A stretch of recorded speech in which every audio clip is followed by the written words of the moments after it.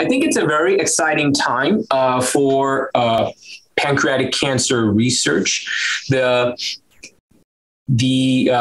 wide-held belief many years ago was that pancreas cancer was completely resistant to immunotherapies, and it was not entirely sure whether any immunotherapy would in fact be effective in pancreas cancer.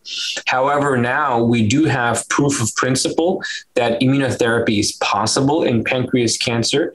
This is supported by the fact that in patients who have microsatellite unstable pancreas cancers, which of course are a small fraction of all pancreatic cancer patients, only about 1% to 2%. However, despite this, these patients, these tumors do respond to immune checkpoint inhibitors. So providing a proof of principle that this tumor type in the pancreas can be in fact treated with an immunotherapy. Now, the challenge, of course, is how will we extend beyond this to the other unselected PDAC population, which are microsatellite stable and thought to be immunologically cold. And right now, there are several approaches being attempted on this. And so we think it's an exciting time to test all of these different approaches to treat pancreas cancer with immunotherapy.